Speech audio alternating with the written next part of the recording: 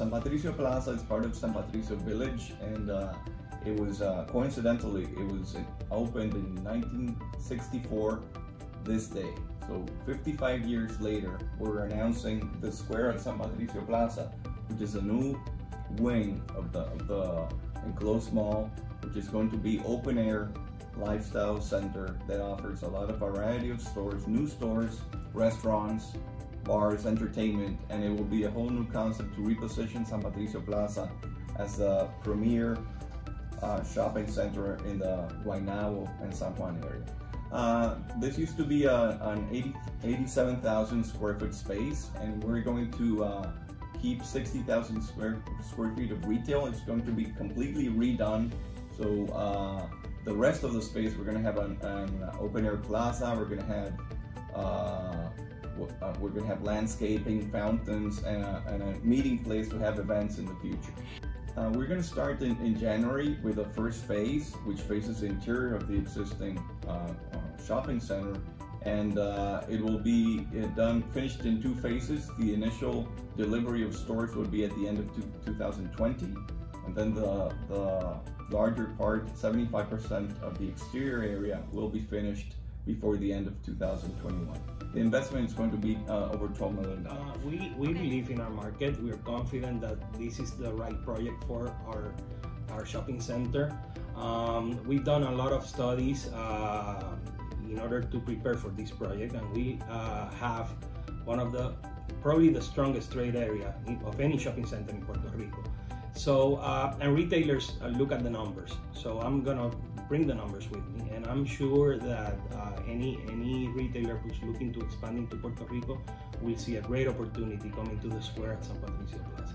Now you mentioned your core audience. Yes. Can you talk to me a little bit about what those numbers are and what they represent in terms of income and buying power?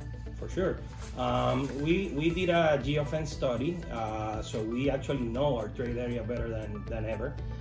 And as a result of that study, we found out that we have the highest household income in our core trade area, higher than any other core trade area of any other shopping center in the San Juan metropolitan area.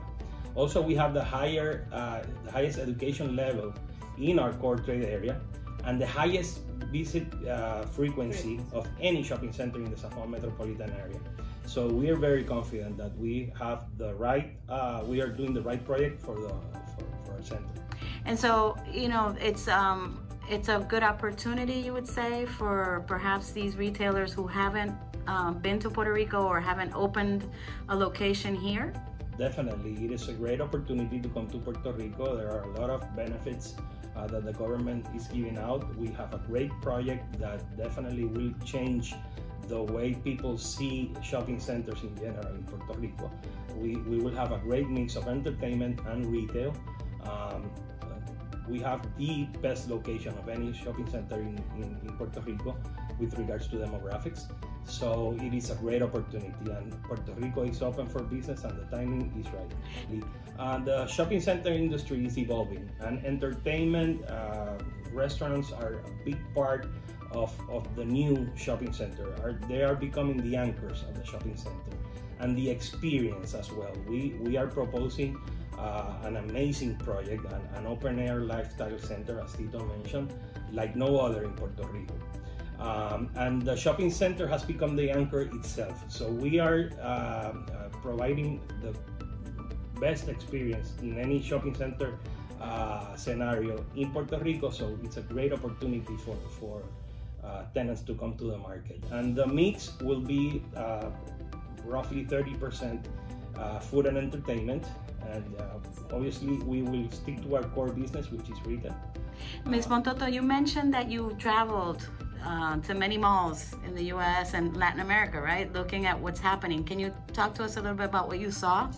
Yes, we saw about this transformation of the industry in which the enclosed mall is evolving into some open air areas where you see the entertainment and the retail coming together. And that's what you're using, obviously, to create this. To create this new project.